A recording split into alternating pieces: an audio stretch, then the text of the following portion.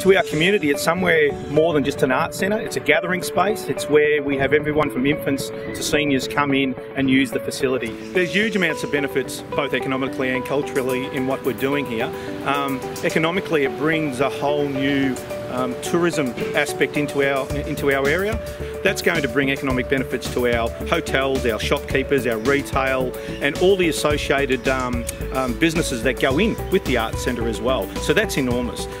We've injected nearly $3 million into our local economy through steel works, concrete works, carpentry works, even down to equipment hire, as well as creating 56 jobs for the period of the build. So that's been a really great outcome for a lot of our tradespeople that have been here as well. Culturally, you know, we'll have people coming from all parts of Victoria to see shows here.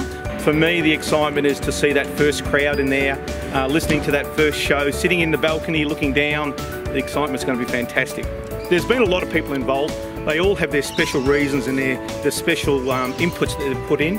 I'd like to, of course, thank the state and federal government, the support group or the reference group that's looking after the works, and of course the biggest one is we've got to be able to thank the community. They all can see the end game and the big picture here, and in the end we're going to have something that's going to be envious to a lot of the other communities around us.